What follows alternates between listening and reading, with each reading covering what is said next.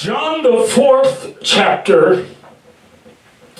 We're going to read today the first 15 verses.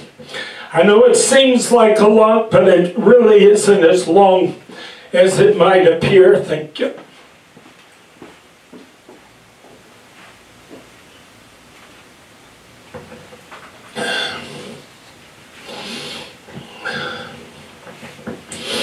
You might can tell if you're able to hear me breathe.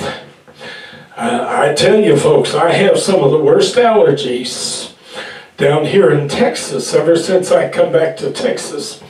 And I struggle with them winter, summer, spring, and fall. Just all year long. I struggle with them. Amen. John chapter 4, the first 15 verses, if you'll join me today. I'll put the passage on the screen for those in the building this afternoon.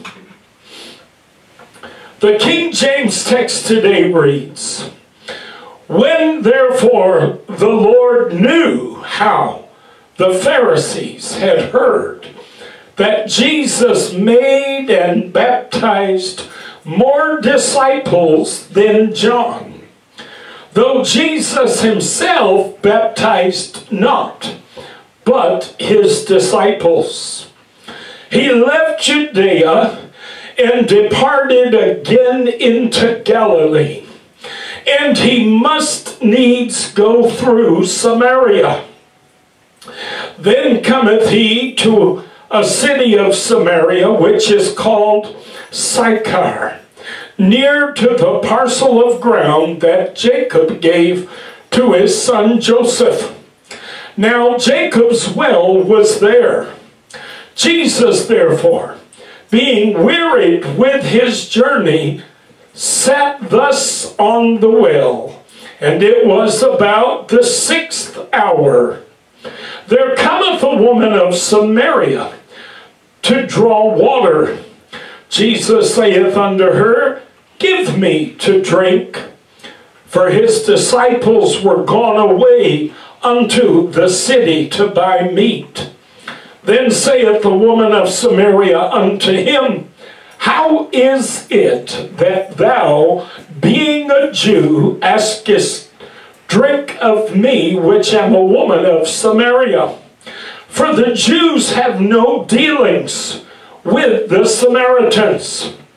Jesus answered and said unto her, If thou knewest the gift of God, and who it is that saith to thee, Give me to drink, thou wouldest have asked of him, and he would have given thee living water. The woman saith unto him, Sir, thou hast nothing to draw with, and the well is deep. From whence then hast thou that living water? Art thou greater than our father Jacob, which gave us the well, and drank thereof himself, and his children, and his cattle? Jesus answered and said unto her, Whosoever drinketh of this water shall thirst again. But whosoever drinketh of the water that I shall give him shall never thirst. But the water that I shall give him shall be in him a well of water, springing up into everlasting life. The woman saith unto him, Sir, give me this water, that I thirst not, neither come hither to draw. Amen. Let's go to the Lord today. Once again, Master, we love you. We thank you, God, for the wonderful presence of the Lord that we feel in the house of God today. We thank you, Master, for the Word of God. For the Word of God is to the believer bread, it is sustenance, it is the means by which we obtain and increase our faith. Master, today help this preacher to deliver the message that you've given me for your church. Help me to do it in a manner, oh God, that will allow it to be received by the hearer. Let this seed today, oh God, fall upon good ground. Let the Spirit go before me. Till up that fallow ground. Pull up the stones and the stumps that would prevent the seed from finding good soil and being able to take root and grow. Oh, Master, today let us receive the Word of God with gladness, and let it bring forth fruit unto righteousness in our lives. We ask it all in the precious saving name, Jesus. Amen. Praise God and amen. I want to talk to us for a while on the topic today, 8 glasses a day. Now, before I go any further, I want to say hello to Camille and to Brady, my buddies up there in Kansas. I promised them I would say hello, and I don't want to forget. Amen. Hi, guys. Water today is the most essential element to human existence, to any existence of any biological being for that matter. As scientists search the cosmos for signs of life, they first look for evidence that water exists, or that water at least has existed somewhere on the planet they are exploring. About 71% of the Earth's surface is water covered, and the oceans hold about 96.5% of all Earth's water. Water also exists in the air as vapor. It exists in rivers and in lakes, in ice caps and in glaciers, in the ground as soil moisture, and as well in aquifers, and even in you and I today, in our dogs and our cats. In adult men, about 60% of their bodies are water.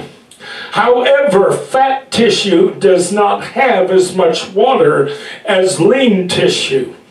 In adult women, fat makes up more of the body than men. I'm sorry, ladies, this is according to my research.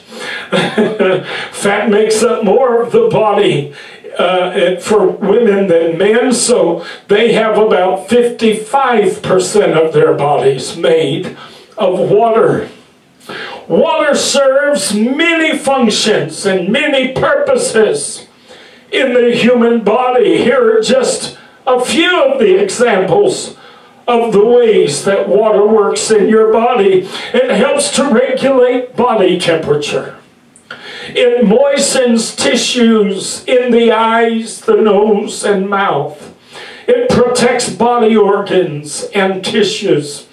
It carries nutrients and oxygen to your cells. It lubricates joints, and it lessens the burden on our kidneys and liver by flushing out waste products.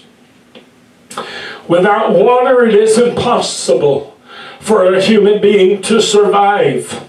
According to one study, you cannot survive for more than 8 to 21 days without food and water.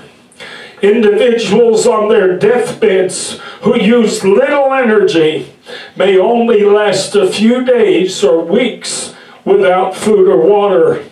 Water is far more important to the human body than food. With water only, but no food, survival may extend up to 2 or 3 months.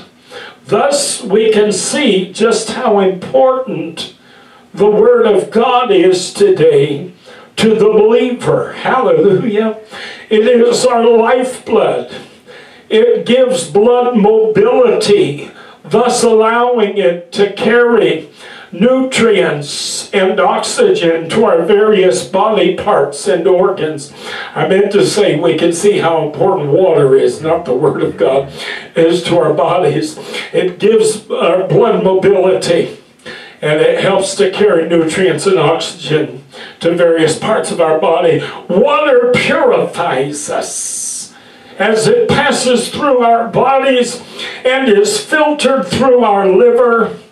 Toxins and those things which might be harmful or even fatal to us are then carried by water out of our bodies. In our primary text today, the Lord is sitting by the well of Jacob, and he is in need of water. Water is so important. You cannot survive without water. Here comes this Samaritan woman to get her daily supply of water. Can you imagine living in an environment where you have to walk, heaven only knows how far, to get to a well so you can fill up a container with water to bring it back to the house, and that's all the water basically you're going to have to work with for the rest of the day? Can you imagine? It's sad to know that there are still communities in our world, there are still people on our planet today who live like this. They don't have running water inside the house. But water is so essential to our existence. And in the course of his conversation with this woman, the Lord makes it known to her that he has a supply of water that, unlike the water which irrigates the human body and provides for biological existence, he has access to a water that, once it is consumed, it becomes within us a well unto itself. Oh, hallelujah. Can you imagine how wonderful would it be if all we had to do was drink a glass of water, and that water within us became a source of water? That water within us became a well, and water was constantly being produced and constantly being provided from within. So never again do we have to go to an external source to get our water. Most of us have been raised, and we've heard the saying that if you're going to live a healthy life, if you are going to keep your body in peak condition, it's recommended that you drink 8 glasses of water a day. My goodness. As human beings, as biological creatures, we are constantly, over and over and over and over again, having to introduce water to our bodies. Some of us don't much care for straight up water, so we like ours mixed with a little tea bag, or we like ours mixed with a little bit of Pepsi syrup, or a little bit of Dr. Pepper syrup, you know, and maybe even carbonated a little bit. But we're constantly having to find a source. We're constantly having to provide for our bodies, because every time we turn around, we find that once again we're thirsty. Our bodies are indicating to us once again that our water level is low and we're beginning to dehydrate. Am I telling the truth? Oh, but what a wonderful thing to know that in terms of our spiritual life, it is not necessary that we constantly run to the well. Hallelujah. It is not necessary that we constantly run to the faucet. It is not necessary that we constantly run to the refrigerator so that we can get our next cup of water. But rather, God has provided for us water which within us springs up and becomes a well. Hallelujah. and it over and over again perpetually produces water from within us. So much water, in fact, that we have more than we can use. Hallelujah. The Bible declaring, out of their bellies shall flow rivers of living water. Glory to God. There is more water produced by the life spring water that Jesus Christ promised this woman at the well than we can ever possibly use. And we wind up with more to spare and more to share. Hallelujah. In John chapter 6, verses 58 through 63, Jesus declared, "This is that bread which came down from heaven, not as your fathers did eat manna and are dead. He that eateth of this bread shall live forever. These things saith he in the synagogue, as he taught in Capernaum. Many therefore of his disciples, when they had heard this, said, This is an hard saying. Who can hear it? When Jesus knew in himself that his disciples murmured at it, he said unto them, Doth this offend you? What and if ye shall see the Son of Man ascend up where he was before? It is the Spirit that quickeneth, the flesh profiteth nothing. The words that I speak unto you, they are spirit and they are life." This little woman at the well also misunderstood the Lord. She thought he was speaking of natural water. She thought he was speaking of that water which satisfies the daily thirst. But he was speaking to her not of natural water, but of spiritual water. Listen, those who try to turn the concept, for instance, of eating and drinking the elements represented in the Lord's Supper into literal physical elements through such doctrines as the Roman doctrine of transubstantiation.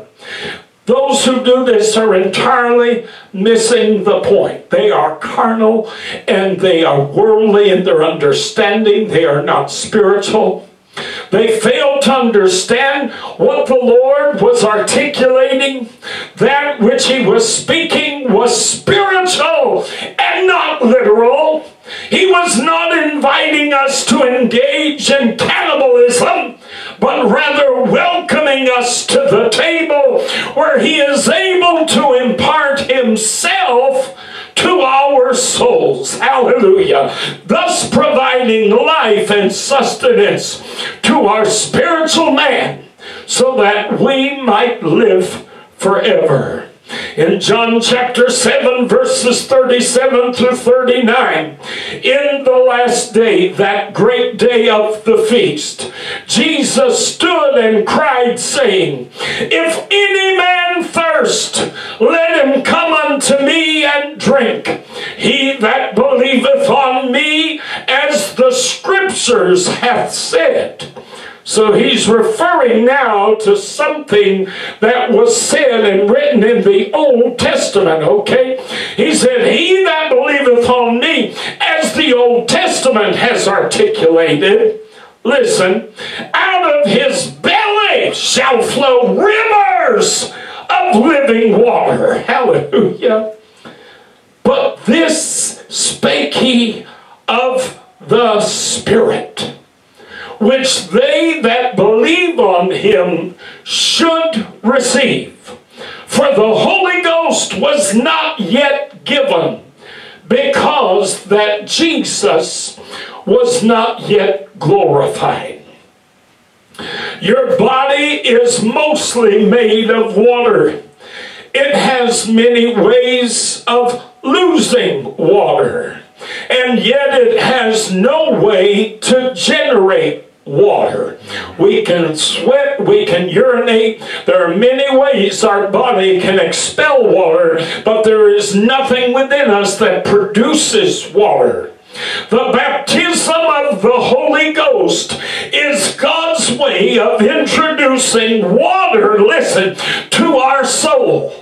But the water that our God gives us is not expelled and never evaporates. Hallelujah. It is self-sustaining. It is self-replenishing. Glory to God. Like our God himself, it is self-existent. Hallelujah. The very name Jehovah, meaning the self-existent one. Glory to God. So when God puts his spirit within us, that spirit is identified as water. Hallelujah. It's our source of life. It's the means by which nutrients are carried to various parts of our body. It's the means by which oxygen is carried to our souls. It's the means by which that which is toxic and lethal is expelled from us. Hallelujah.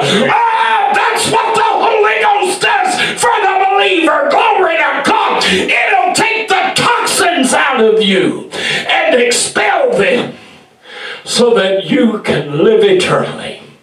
Hallelujah. Oh, I'm going to tell you, I don't know how many times I can thank God for helping me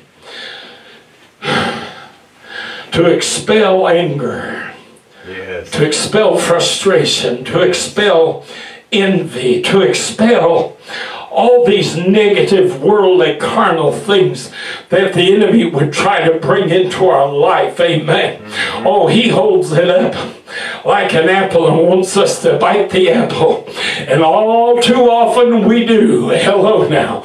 All too often we entertain those negative things. We entertain the works of the flesh for just a while. But then, thank God, after a period of time, the Spirit of the Lord comes and helps us to expel that negativity, to expel that wickedness, to release it from our soul. Hallelujah. So that once again we're healthy and we're pure and we're clean and we're holy before our God. I'm going to tell you, a lot of people,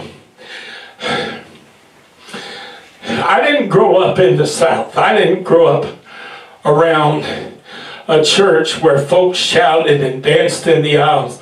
Unfortunately, my church, we had a marvelous move of God when I was a kid, but it was very different than the way things happen in the South. And I understood, I heard that before I was born, a lot of the things that went on in the Southern church also went on in the Northern church. But the church I grew up in had already started dying before I was ever born. So by the time I come along, even though we had a wonderful move of God, it wasn't anywhere near what it had been, even years before that.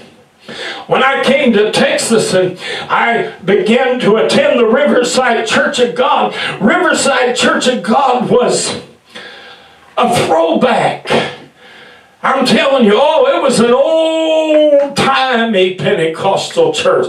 Man, I mean, today these people, man, they didn't sit there and say, I believe in Jesus, yes, now let me go out and work, and let me go make my money, let me go do this, let me go do that, let me have all these other interests and all these other priorities. No, Riverside Church of God was full of a bunch of high hair, long sleeve, holiness women and godly men who loved the Lord with everything that was in them. See, I don't criticize a lot of people in the holiness movement, because you got two kinds of people in that movement. You got people who do it in order to conform to the movement, and you've got those who do it because they honestly love the Lord and they believe that these things please God. I find no fault whatsoever in people who want to do something because they love the Lord. Hey, if you're willing to live your life, woman, without putting scissors to your hair because you love the Lord and you feel like that pleases Him, then God bless you. I have no problem with that. going to tell you, Riverside was full of old-time saints. And oh, honey, when they came to worship, my God, have mercy. They come into the house of God to worship the Lord, and they understood what Jesus said when He said, God is the Spirit, and they that worship Him must worship Him in spirit and in truth. That's what He's looking for. That's the kind of worship He seeks. By the way, He said those words to this same woman at the well. He said, God seeks people who worship Him from a deeper place. He doesn't want your worship to originate in your head. He doesn't want your worship to originate in your tongue. He doesn't want your worship to originate in your mouth. He doesn't even want your worship to originate in your heart. No, no, no. He wants it to come from a deeper place. He wants your worship to come from your spirit. So the old-time Pentecostal people, when they come into the house of God to worship, they start out with praise. You know what praise says? Praise is man's efforts at worship. Praise, you see, you can heap praise upon your favorite performer. You can heap praise upon your favorite musician. You know, you can go to a Mariah Carey concert, and you can heap praise upon her. Woo! Shouting and clapping and screaming and hollering. Oh, you're praising her is what you're doing. That's praise. But God wants more than praise. But you see, there's a transaction that transpires in the spirit of God's people. The Holy Ghost helps us as we're praising the Lord. He helps us to kind of step out of ourselves, so to speak, and get into a deeply spiritual place, a spiritual mindset, where all of a sudden it's as though we're standing before the throne of God and we're looking up into His face. And I'm going to tell you, the human body, the human body has a hard time digesting such revelation. The human body has a hard time dealing with access and exposure to such power. When somebody grabs hold of an electric wire, it's amazing the things that their body will do. Am I telling the truth? Right? Am I telling the truth? Why? It's because they've grabbed hold of power. It's not power their body is designed to handle. Your body hasn't been made in such a way so that you can grab hold of an electric wire. Am I telling the truth? I got news for you, honey. When God's Holy Ghost filled, tongue-talking, fire-baptized people begin to praise the Lord, and all of a sudden their praise is transformed into worship. As they step out of the flesh and they step into their spiritual man and they begin to worship Him from their spiritual man, all of a sudden you see them just starting to dance. All of a sudden you see them starting to run the aisles. All of a sudden you see them leaping. All of a sudden you'll see them just doing all kinds of things, because it's like grabbing hold of an electric wire and you don't hardly know what to do with it. And people say, oh, that's foolishness, that's the devil, that's craziness. Nowhere in the Word of God is such a thing ever described. Really?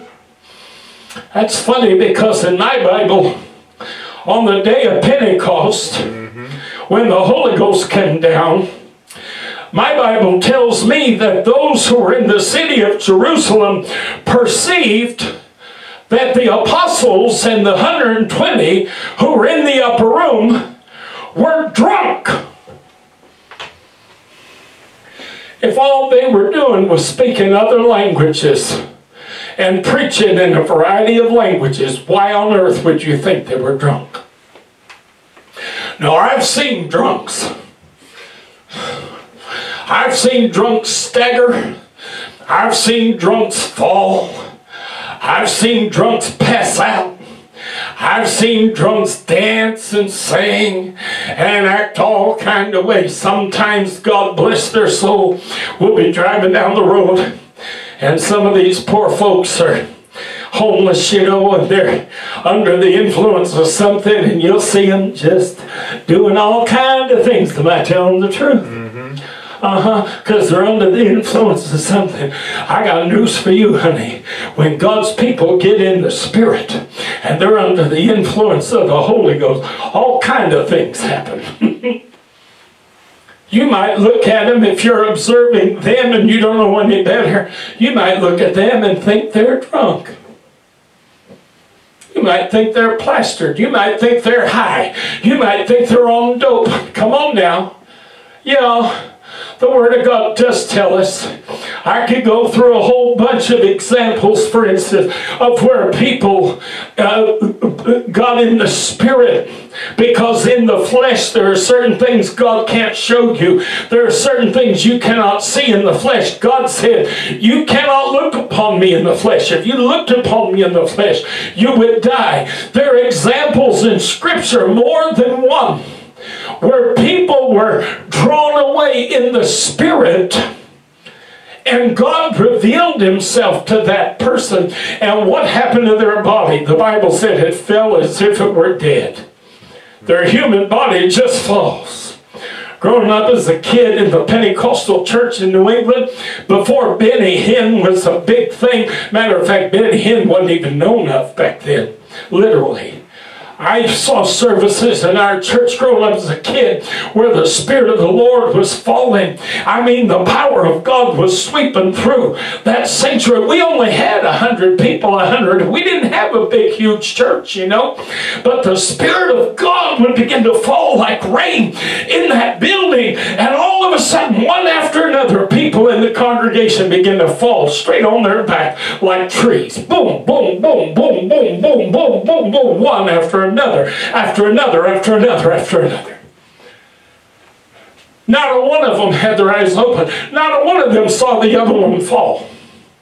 They were all worshiping God and worshiping the Lord and getting in the Spirit, and all of a sudden, poof, there they went.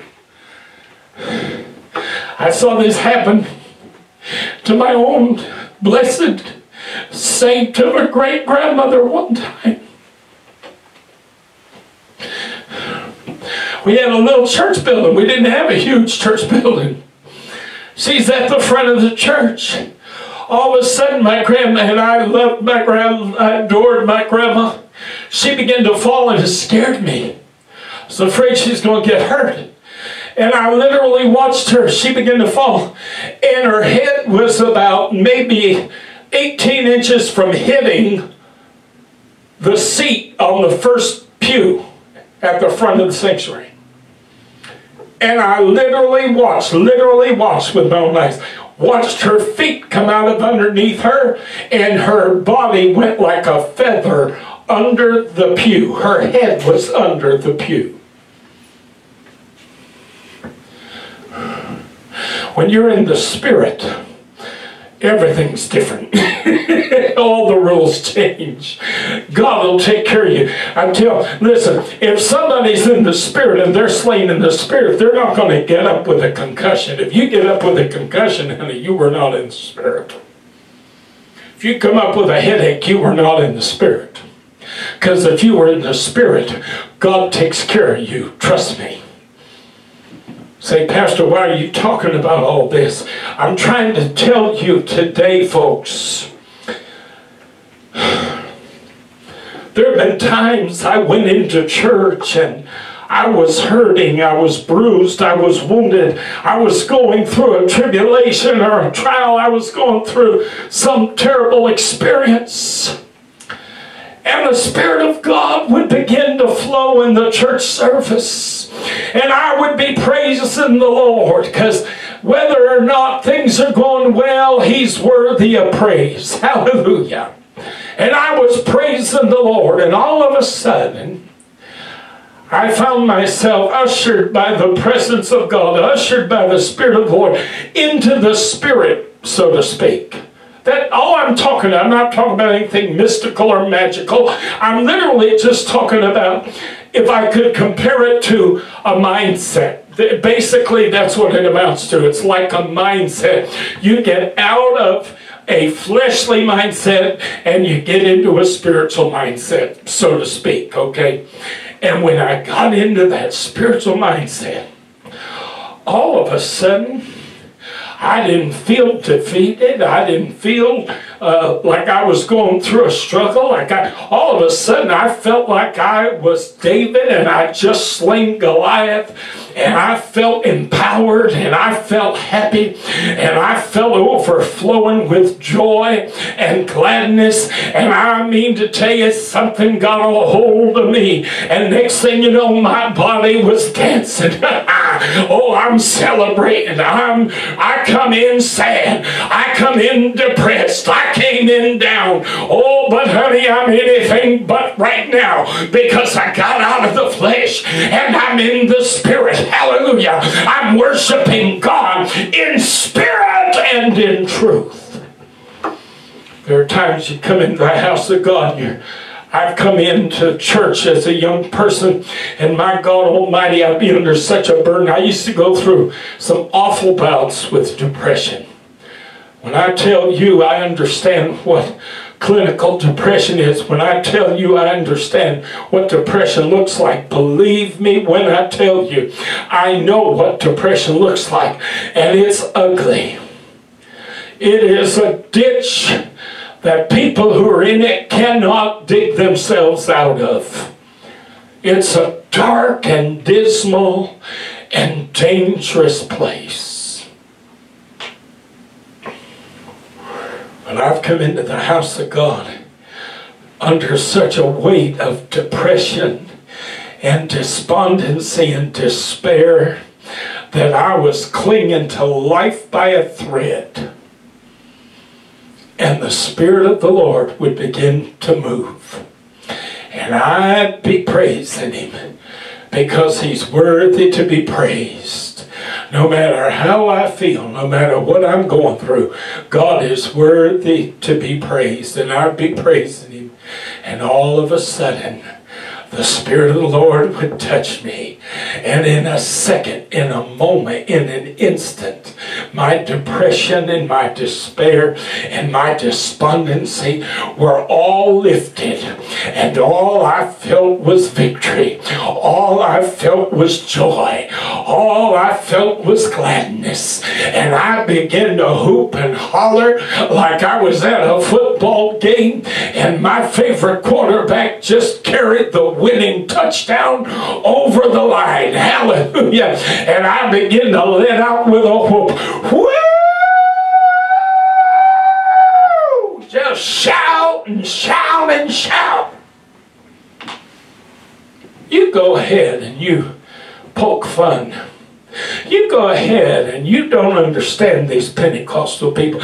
You go ahead and you find fault with Holy Ghost worship and Pentecostal worship and worship that's in the Spirit. You go ahead and have all the problem you want to have with it. Because, honey, it don't bother me no kind of way. Because I'm here to tell you today, you have no idea what that type of worship experience does for the person who experiences it. Say, Pastor, a few minutes ago you were talking about expelling toxins from your soul. That's what I'm talking about. When you see people starting to dance and people starting to shout and people starting to run the aisles and people manifesting the touch of God on them, honey, guess what? They're whizzing out toxins. They're spewing out toxins. They're releasing those toxins. All that negativity, all that bitterness, all that anger, all that frustration, all that envy, all that strife, all that trouble in their marriage, children, all of their burden for their backslidden child, all of their burden for their drug-addicted child, all of that all of a sudden is expelled from their body. And as it's being expelled, you're seeing the result. You're seeing the result of all that garbage being purged from them by the water that is the Holy Ghost. That's what shouting is. That's what dancing is. That's what running the aisles is. That's why this old preacher, honey, preaches these things and tries to help people understand these things. Because a lot of Pentecostals today haven't seen these things happen in decades. Wouldn't know what it was if it did happen. And you know what, Tommy? There are people running around toxic. Because they don't know how to let the Spirit, listen to me, flow through them. Out of your belly shall flow rivers of living water. Why does it flow out of you? It's easy, because it has to carry the negativity. It has to carry the toxins. You don't want that staying in your body. So it flows out. And with it goes all the garbage. With it goes all the poison.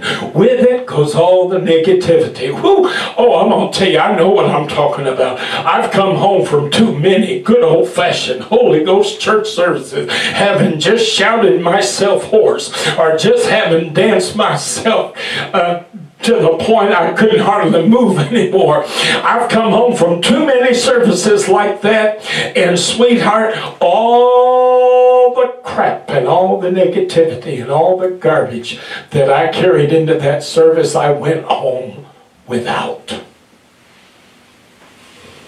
Don't tell me I don't know what I'm talking about. I know good and well what I'm talking about.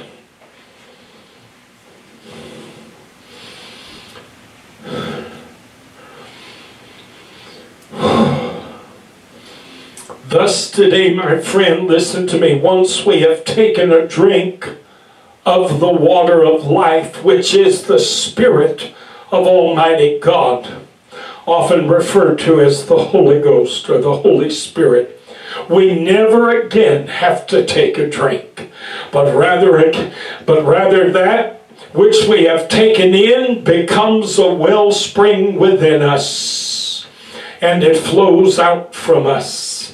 But it never exhausts, and it never ends. Hallelujah. The baptism or the infilling of the Holy Ghost was part of the message of the gospel before the Lord even appeared to humanity.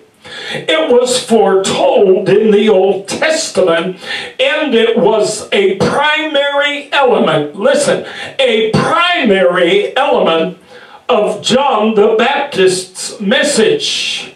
Matthew 3:11, John preached, I indeed baptize you with water unto repentance, but he that cometh after me is mightier than I, whose shoes I am not worthy to bear. He shall baptize you with the Holy Ghost and with fire. Mark chapter 1 verse 8, John declares, I indeed have baptized you with water, but he shall baptize you with the Holy Ghost. Luke chapter 3 verse 16, John answered, saying unto them all, I indeed baptize you with water, but one mightier than I cometh, the latchet of whose shoes I am not worthy to unloose. He shall baptize you with the Holy Ghost and with fire. The Holy Ghost baptism is not some invisible transaction which simply takes place at the moment we believe and embrace the gospel. It is a spiritual transaction which occurs after we have embraced the gospel by faith. part of embracing the gospel is believing that God will then fulfill his promise to us by filling us with his Spirit. In Acts 1, 4 through 8, the Word of God said, "And being assembled together with them, commanded them," this is Jesus, "that they should not depart from Jerusalem, but wait for the promise of the Father, which saith he, Ye have heard of me.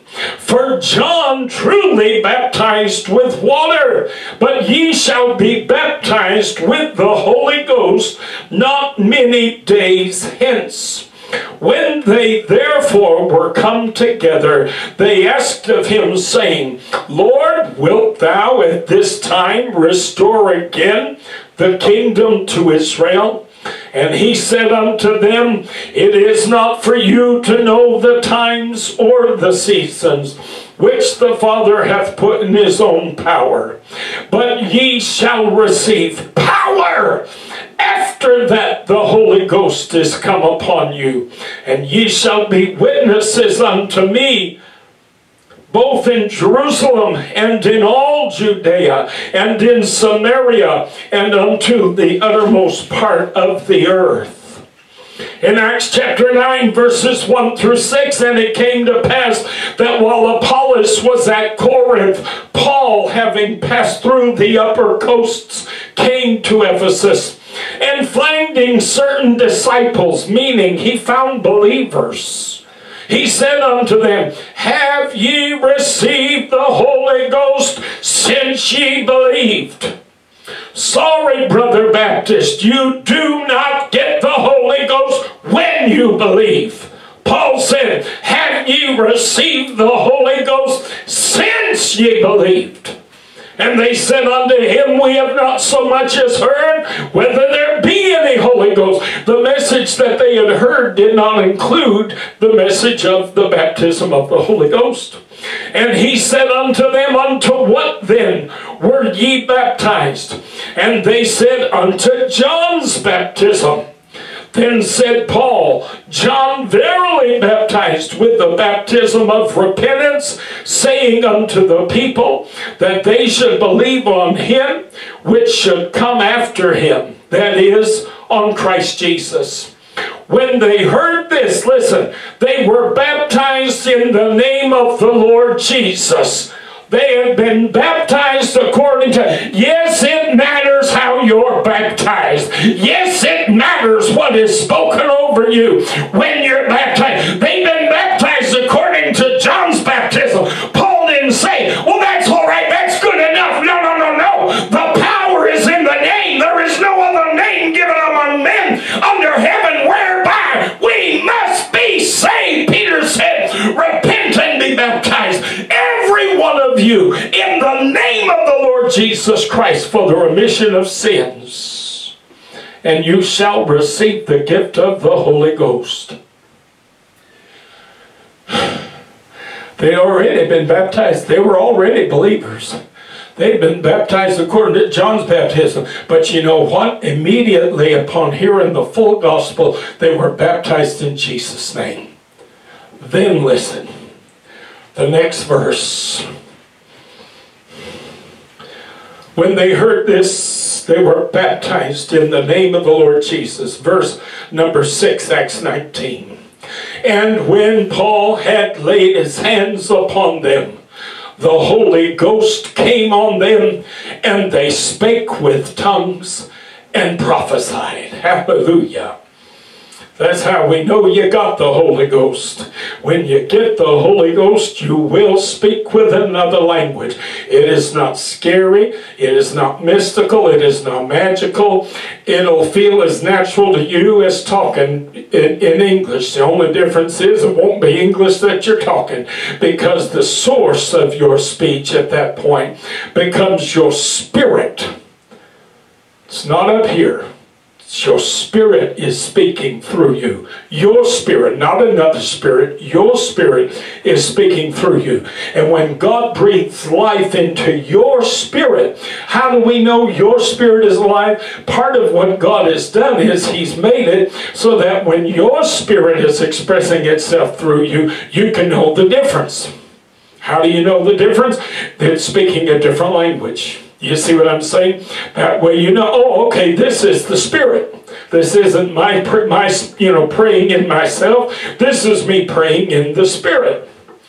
Acts chapter 8, verses 14 through 17. Now when the apostles which were at Jerusalem heard that Samaria had received the word of God, they sent unto them Peter and John, who when they were come down prayed for them that they might receive the Holy Ghost.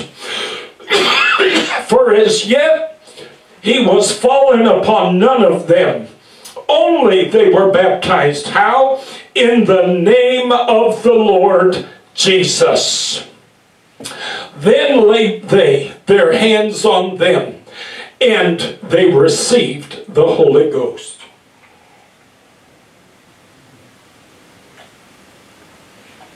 See, I need water. Acts chapter 9, verse 17. And Ananias went his way, and entered into the house, and putting his hands on him, said, Brother Saul, this is Ananias coming in to Saul immediately after his conversion on the road to Damascus, before Saul has changed his name and become what we know today as the Apostle Paul. Ananias comes in, puts his hands on him, saying, Brother Saul, the Lord, even Jesus, that appeared unto thee in the way as thou camest, hath sent me, that thou mightest receive thy sight and be filled with the Holy Ghost. The infilling of the Holy Ghost is God's down payment toward our eventual transformation. One day we shall be like Him, He has promised. For the time being, while we exist in the flesh, we cannot be like Him, listen, but we can be in possession of Him. Hallelujah. 2 Corinthians 4, 6, and 7, For God, who commanded the light to shine out of darkness, hath shined in our hearts, to give the light of the knowledge of the glory of God in the face of Jesus Christ. But we have this treasure in earthen vessels, that the excellency of the power may be of God, not of us. Why does God put His Spirit within us? So that everything, every miracle that God performs through us, He gets credit for. He didn't enable us somehow to do it. No. He put His Spirit within us so that we through Him can do these things. Do you follow what I'm telling you? So that the excellency might be of the power, that which we possess. Jesus said, what? But you shall receive power after that the Holy Ghost has come upon you. Paul said we possess this treasure in earthen vessels. We have this gift. We have the Holy Ghost within us. Why? That the excellency of the power might be of Him and not of us. Do you follow what I'm telling you now? Amen. I'm almost done today. A couple more scriptures.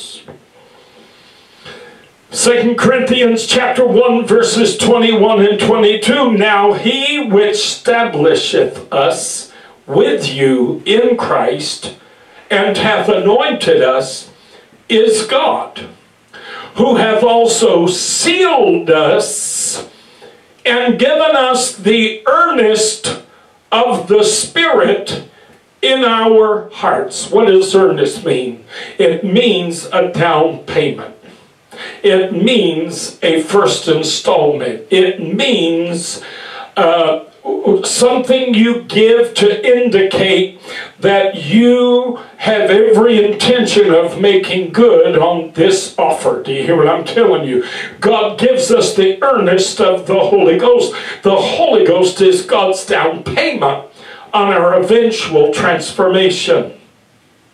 In Ephesians 1:13 and 14, the Word of God said, "In whom ye also trusted, after that ye heard the word of truth, the gospel of your salvation, in whom also, after that ye believed, ye were sealed with the Holy Spirit of promise, which is the earnest of our inheritance, until the redemption of the purchased possession, unto the praise of his glory."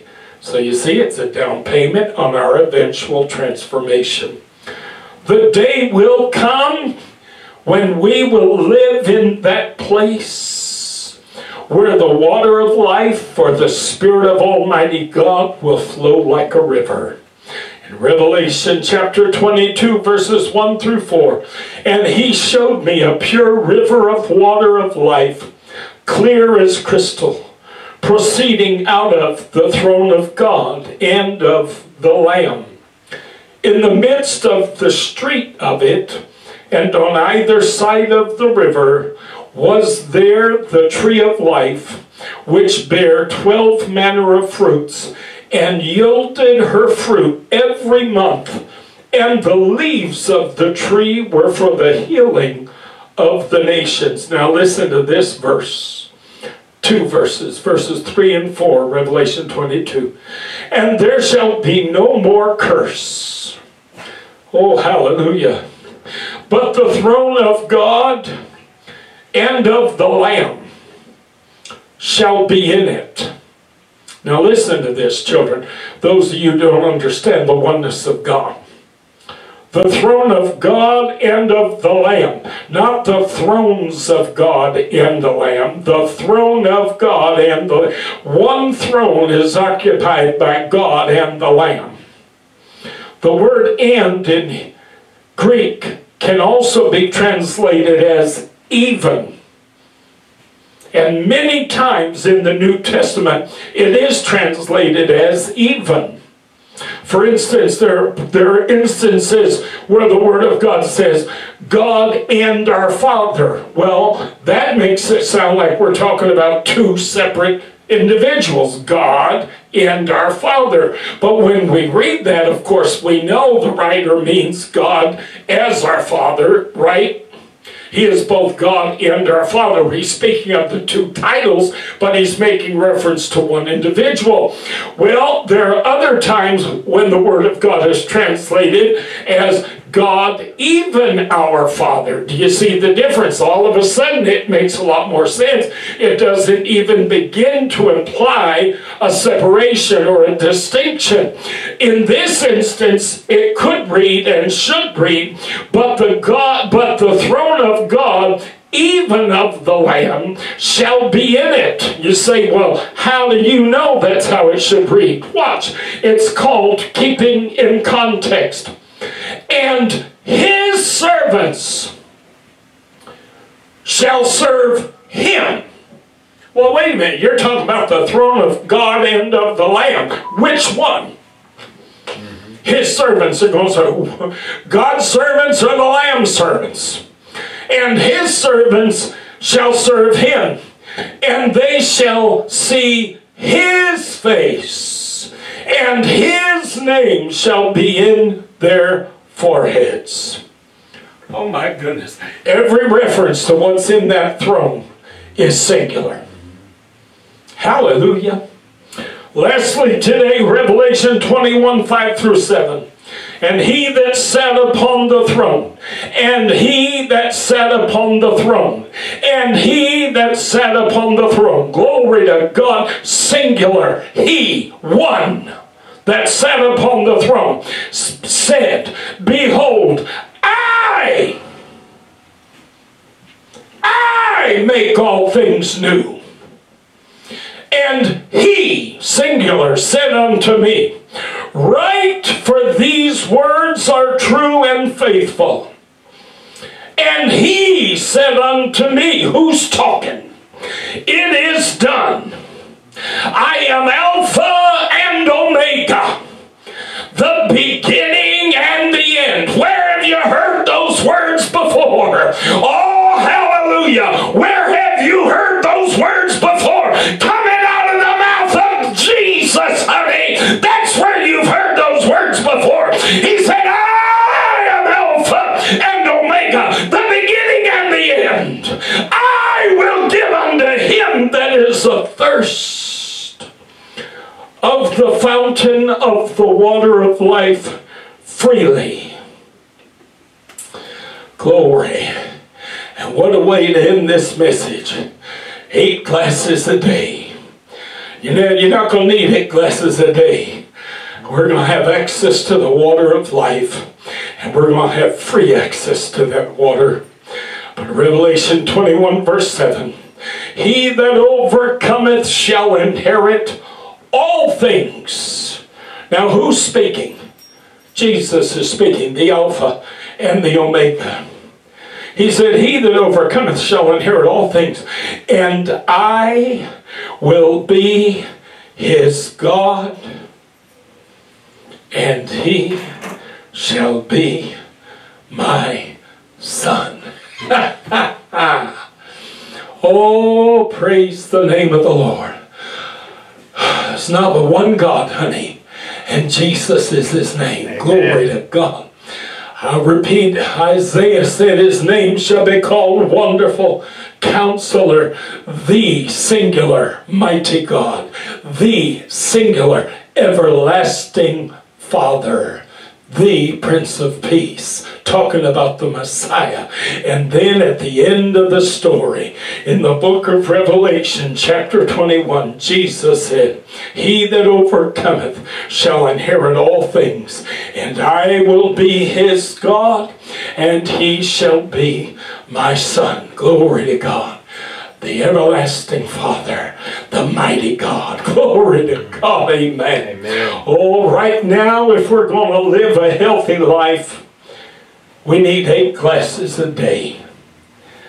But I'm here to tell you today, folks, God has promised believers a spiritual water that never runs dry, and that hole in your heart, that emptiness, that loneliness, that despair, that longing for relationship with God, that longing for an understanding of things divine will be satisfied not just today, not just for a while, but it'll be satisfied forever, because God will put his Spirit within you, and it will become a source within you of water that springs up and flows out from you. Hallelujah.